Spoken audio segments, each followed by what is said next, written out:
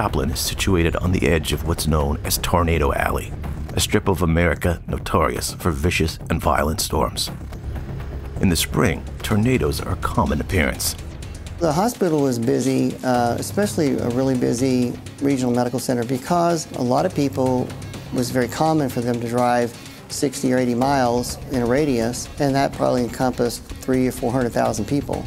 And there weren't any larger, middle-sized or large towns nearby. It was served as a major healthcare center for the community. The four states area is where Arkansas, Kansas, Oklahoma, and Missouri all meet. The city of Joplin services this four-state area.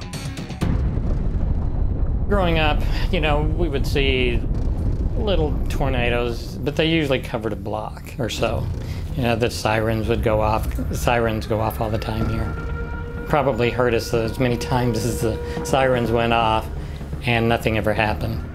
So you just get to where you're not too concerned about those. You figure you can make it to safety, or you'll know something is serious in time. It was a Sunday. It was a hot day. It was sunny. There was some talk about bad weather in the afternoon, and the staff was talking about that we may get some warning from the hospital system through the intercom about exercising what they call condition gray.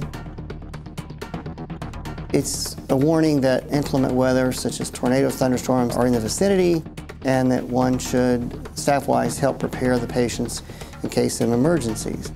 Yeah. Basically like rolling thunder, yet kind of a huge turbine engine. I looked up the window and I had to put my hands cupped around my eyes so that I could see up against the glass, and my eyes had to adjust, and it was green, gray, it was raining, the wind was blowing really hard. Stations, National Weather Service has issued a tornado warning. The storm has a history of producing funnel clouds and tennis ball-sized hail. There was nothing really that was in front of me that close to the hospital that I could get a bearing on what was happening, but as I was able to focus my gaze about 300 yards north of the hospital, and I saw these, and I knew how big these oak trees were, swaying literally almost at a 45-degree angle. And they weren't doing it together. They were whipping back and forth all over the place. And then I noticed something in the foreground off to the left, and I began to look, and what it was materials dropping out of the sky. Literally, a rooftop fell and landed in the parking lot.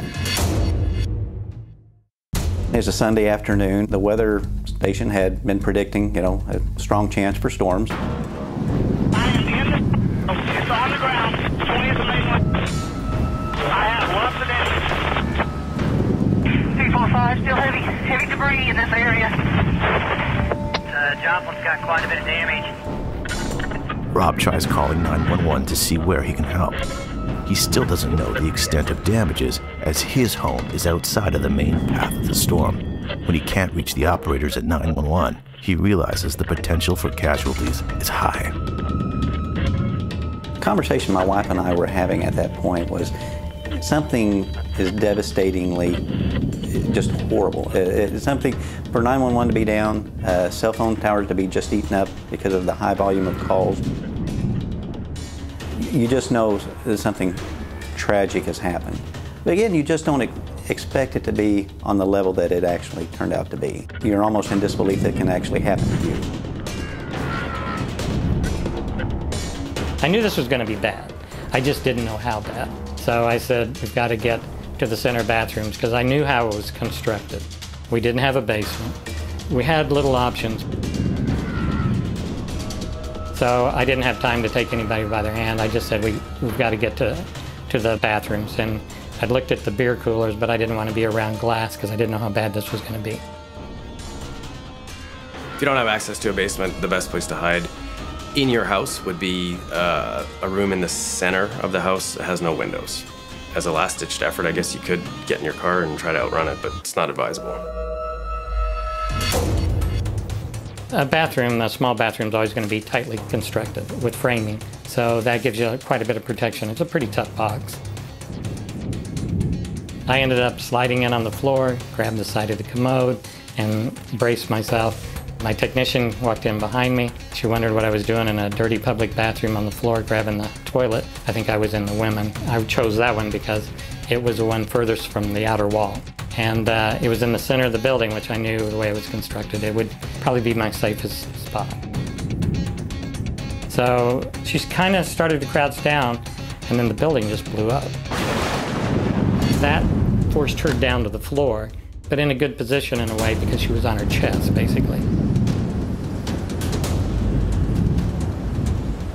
But the thing that she did, she grabbed my collar and she was choking me because it was trying to suck us both off the commode. And I was afraid she was going to get us both sucked out. And so I finally took the one hand here and got her hand down to the base of the commode. Okay, so she was hanging onto the base now. The pressures were so great and the wind velocity was so high